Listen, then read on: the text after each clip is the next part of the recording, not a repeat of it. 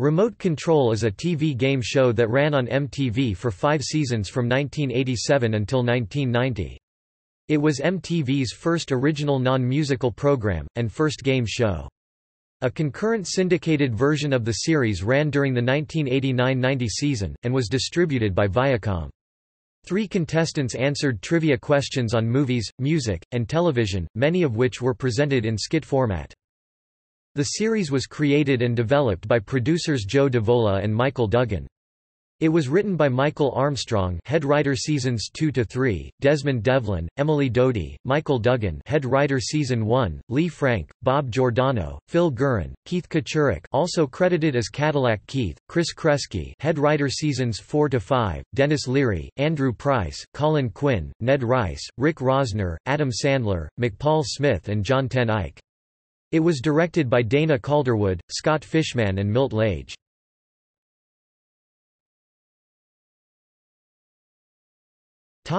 Cast. Remote Control was hosted by Ken Ober and featured Colin Quinn as the announcer, sidekick. John Ten Eyck played several walk-on parts, joined in later seasons by Adam Sandler, Dennis Leary, and Roger Kabler. Steve Treccase provided music, Marisol Massey season 1, Kari Wurr seasons 2 to 3, Alicia Coppola season 4, and Susan Ashley season 5 were the hostesses.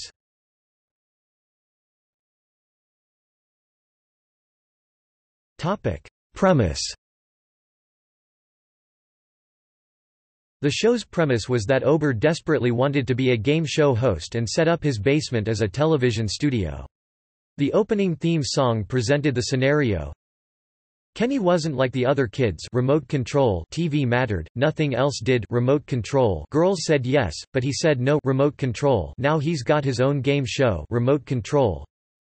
Shows were sometimes interrupted by the disembodied voice of Ken's mother, and the studio was set up to resemble a basement, complete with a washer and dryer, bric-a-brac, and a giant Pez dispenser that resembled Bob Eubanks. The basement was a mainstay of the show throughout its run, however, its decor was rearranged slightly every season. The contestants sat in leather La-Z-Boy recliners with seat belts, complete with retro kidney-shaped tables and scoreboards, facing host Ober and his retro-styled Zenith television.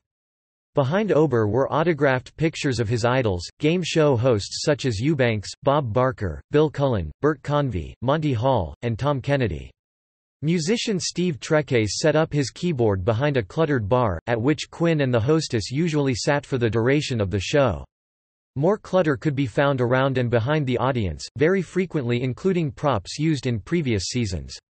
Finally, the contestants' chairs were placed in front of breakaway walls, through which they were pulled if they were eliminated.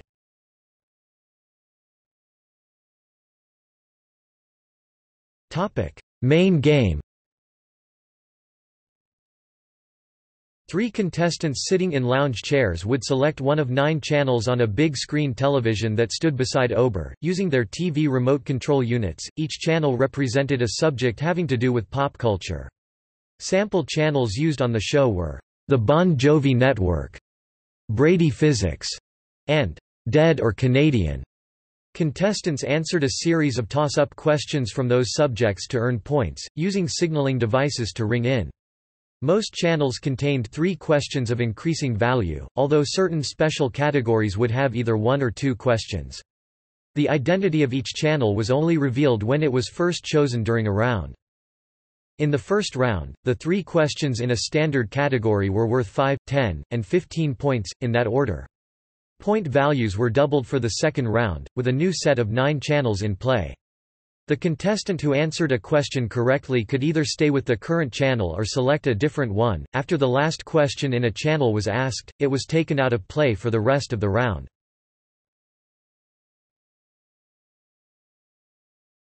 Topic: Categories, channels.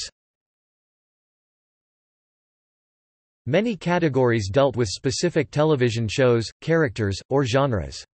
Others focused on topics such as celebrities, trivia, and commercials. Categories fell into one of the following general types. Standard, humorously worded questions asked by Ober. Performance-based, questions based on skits or songs acted out by one or more supporting cast members. One-time use, a single question or chance to score points, often involving a survey or comedy performance.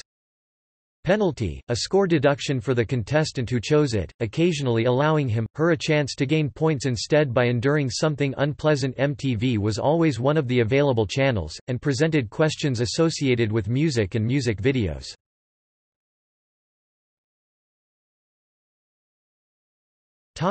Snack break.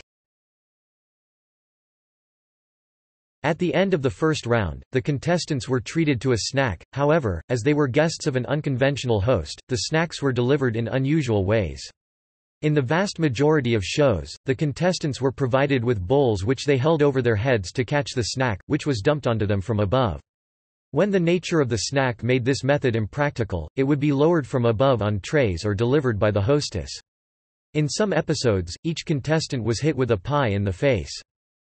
During the first season, the snack break occurred in the middle of the round, and the contestant in the lead at that point had the chance to win a small prize by correctly guessing which of 3 numbered refrigerators it was located in, similar to Let's Make a Deal. The other 2 each held a revolting food item.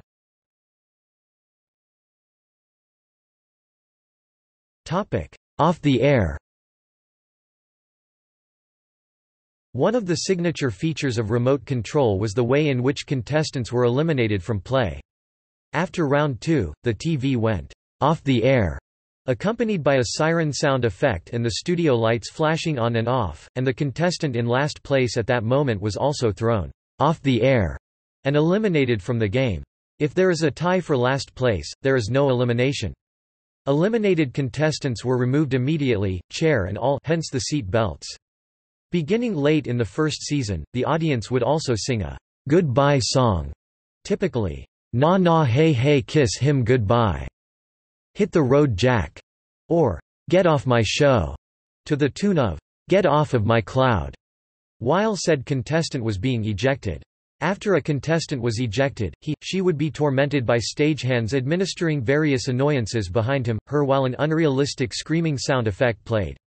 The ejections were accomplished in a variety of ways. The setup in the first season was very basic. All 3 contestants were seated in front of breakaway sections in the wall behind them. Upon elimination, the losing contestant was simply pulled in their chair through that section of the wall, which would fall backwards, allowing the chair to continue sliding behind the stage. Upon being pulled through, a black curtain was dropped concealing the contestant. Most of the time this was accompanied by the camera shaking violently and a static effect to simulate the TV and the contestant, as mentioned by Ober, going off the air.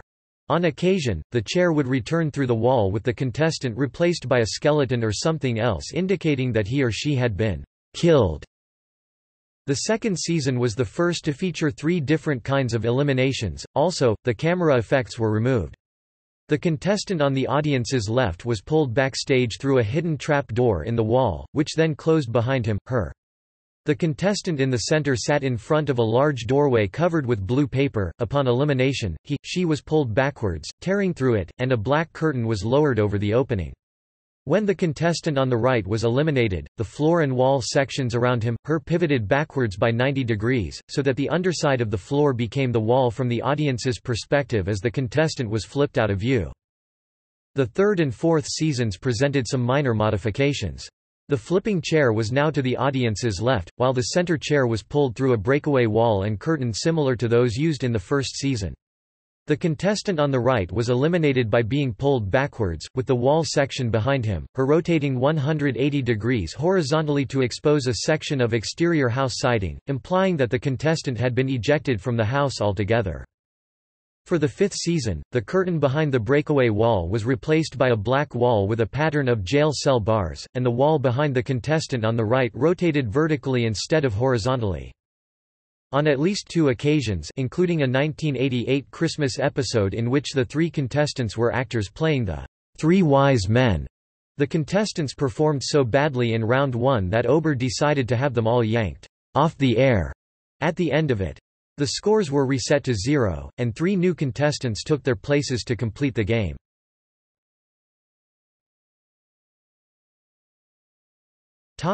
Lightning round. During the first season, after the TV went off the air, Gameplay continued as normal with the remaining 2 contestants until time expired. Beginning with the second season, this format was scrapped for a lightning round to determine the winner. For the second through fourth seasons, the 2 remaining contestants played a think real fast lightning round, answering as many toss-up questions as possible in 30 seconds and receiving 10 points per correct answer. Typically, contestants had to supply a missing word in a title or correct a wrong one. When time ran out, the high scorer advanced to the bonus round and the second-place contestant was eliminated.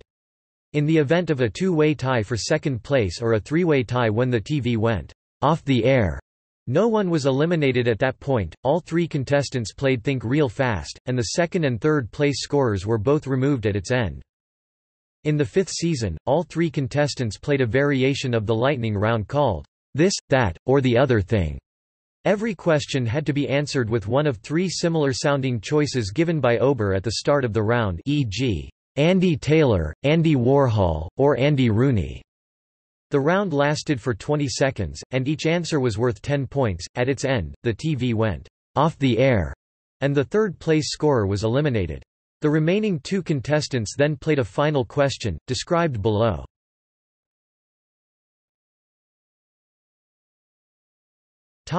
Final question. In the final season, and the second half of the syndicated version, the 2 remaining contestants bet any or all of their current score on one final question, usually a math problem. Once the contestants had written down their wagers, Ober read the question and they had 20 seconds to answer it while a bizarre distraction was performed. After time expired, the answers and wagers were checked. A correct answer added a contestant's wager to his/her score, while a miss deducted it.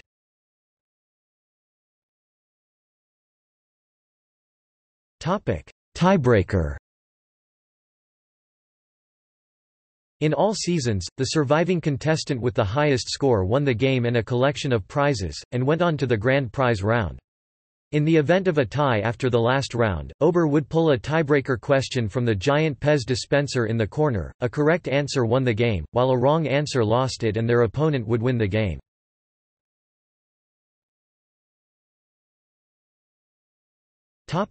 Grand prize round.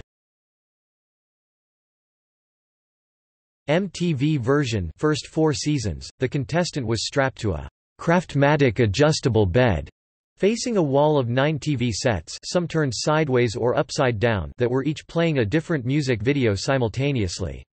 The contestant had to identify the artists in the videos. Each correct response awarded a prize and shut off that TV. Correctly identifying all 9 artists within 30 seconds won the grand prize, usually a car or a trip, $5,000 in celebrity episodes. Before the clock started ticking, the contestant was given a split-second glimpse of every video at once. She could pass on a video and return to it after playing through all 9 if time remained on the clock. Syndicated version, Wheel of Jeopardy! Due to copyright issues, music videos could not be used on the syndicated episodes. Instead, the contestant was strapped to a spinning horizontal wheel surrounded by 10 numbered television monitors and was asked 10 questions, usually about TV. For each question successfully answered, the contestant won a prize and the message, "Grand Prize," appeared on the corresponding screen. The contestant had 3 seconds to answer each question, and could not return to past or missed questions. After all questions had been asked, the wheel was allowed to slow to a stop, and if the contestant's head pointed to a screen that displayed "Grand Prize," he won the day's top prize in addition to any prizes for his correct answers. A contestant who correctly answered every question automatically won the grand prize. A similar bonus round was used on the British version. MTV version Season 5, the "Name the Artist" round was modified to more resemble the syndicated bonus round. The contestant was strapped to a spinning metal wheel placed at a 45-degree angle, with a single TV above it and another below it. As Colin Quinn and other cast members spun the wheel, the contestant had to identify the artists of 9 videos that were shown in succession on both screens at once. Correctly identifying all artists in 40 seconds awarded the grand prize. The contestant could pass on a video and return to it later if time permitted.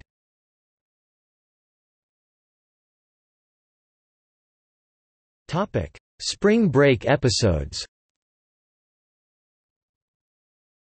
Like most MTV shows of the period, Remote Control taped episodes on location during the network's annual spring break event.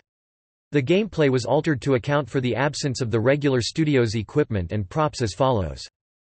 Contestants sat either in beach chairs on platforms that extended over the edge of a swimming pool, or in directors' chairs near it. The 9 channels were represented by college-age men and women in swimwear and numbered T-shirts. When a channel was selected, that person removed his/her shirt to reveal a sash marked with the channel name. In some episodes, the contestants were given trays of snack food items such as hot dogs at the end of the first round and received 5 points for each one they ate before the second round ended. Once the extra points were tallied, the game ended and the 2 lowest scorers were thrown into the pool by stagehands. Other episodes followed the same elimination rules as the regular show, with the TV going off the air and the lowest scorer being tipped, thrown into the pool, followed by a lightning round to decide the winner. For the grand prize round, the winner lay on a floating lounge chair in the pool and had to identify the artists in 9 music videos, each displayed for 4 seconds on a single monitor.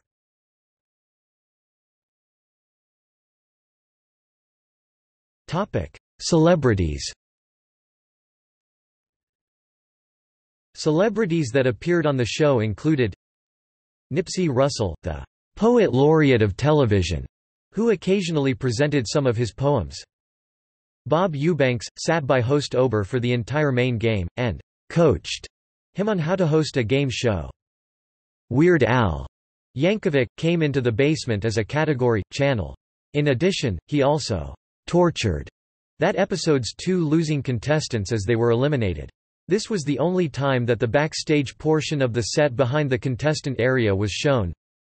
LL Cool J made a brief appearance in one skit, where Ober stormed off stage to discover the rapper and his brother goofing around. Jerry Mathers appeared during the second half of a Season 3 episode. MC Hammer appeared as an announcer during one of the final episodes, which were shot on location in Daytona Beach, Florida. Celebrities that played the game. One episode featured Phil McConkey of the NFL's New York Giants playing against Sidney Green of the NBA's New York Knicks, with his then very young son Torian on the set throughout the show.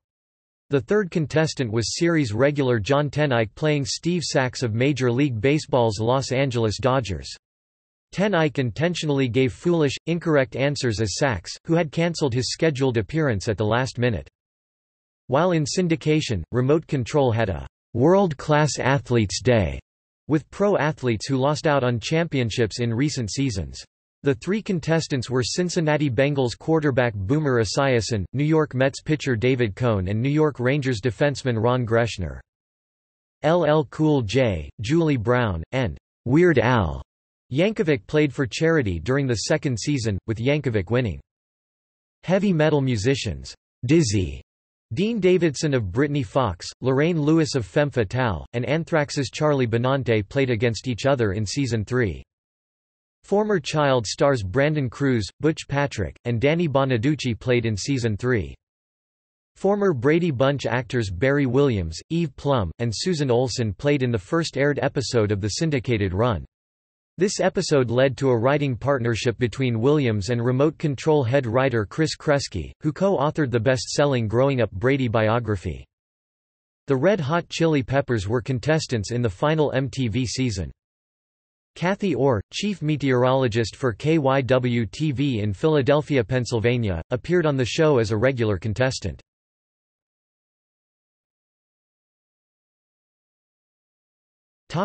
International versions. A Puerto Rico version entitled Control Remoto, hosted by former Menudo member Xavier Serbia, was cancelled after 3 months on WAPA-TV in 1989 because MTV threatened a lawsuit for copyright infringement. A British version of the show was co-produced by Action Time Productions and Granada Television and aired on Channel 4 from 1991 to 1992. It was hosted by Anthony H. Wilson and featured comedians Phil Cornwell and John Thompson plus keyboardist Yoli Safaril, with guest appearances by the characters Frank Sidebottom, Sister Mary Immaculate and Mrs. Merton, both played by Carolina Hearn, plus Brenda Gilhooly as a youth TV presenter. An Australian version aired on Network 10 in 1989 under the name The Great TV Game Show. It was hosted by Russell Stubbs with Jane Holmes, and the regular panelists were Russell Fletcher, Margie Nunn, Linda Gibson, and Michael Blair. The show failed to see out the year along with a number of Network 10 game shows that were launched at around the same time. The Italian version of the show was called Urca, which was hosted by Paolo Bonolis and aired on Italia 1 only in 1991. A Brazilian version of the show called Controle Remoto, hosted by Fausto Silva, aired on Rede Globo in 1989.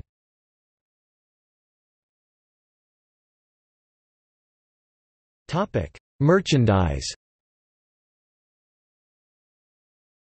A board game based on the show was released by Pressman in 1989. In 1990, a video game based on remote control was licensed for multiple platforms, including the Nintendo Entertainment System in 1990 and the Apple IIGS in 1989.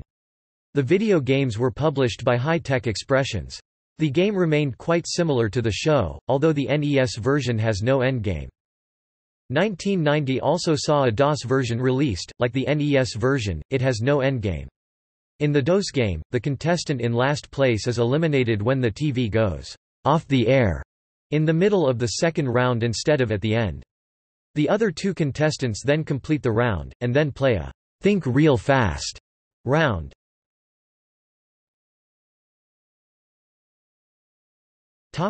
See also: What's Alan Watching? 1989.